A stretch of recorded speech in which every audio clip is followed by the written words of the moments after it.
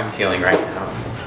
I'm not depressed, but I'm not happy. So as far as I know, that's not a good place to be because I'm not satisfying anyone's expectations of me feeling fully devoted to one side out of a million.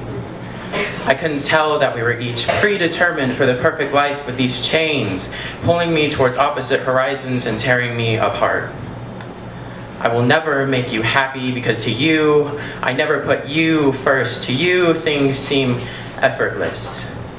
Not the kind of graceful, never even broke a sweat, natural talent effortless like you want from me. It's the kind that binds tired hands and leads them to disappointment.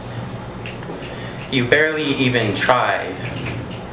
I barely even knew how to respond when it felt like the entire world wanted something from me. So I'm sorry I put you last out of the infinite amount of last. And if you're wondering why I can't just give it my all, it's because you already took half of me. It's because this is what it takes to see the horizon.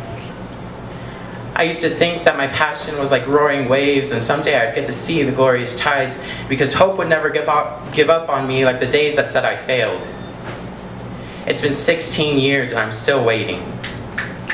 These chains, these shackles, led me to believe that I was making the right decision because they painted me a picture of false hope and now all I want to do is give up. They said it was motivation. But I guess they were right because to them I will never stop failing. As much as they tightened their grip, it never mattered because they were only fighting the person on the other end with the insults they poured into me. I was dismembered like a jigsaw puzzle so I could be at all places at once until they realized the fight wasn't worth a single piece.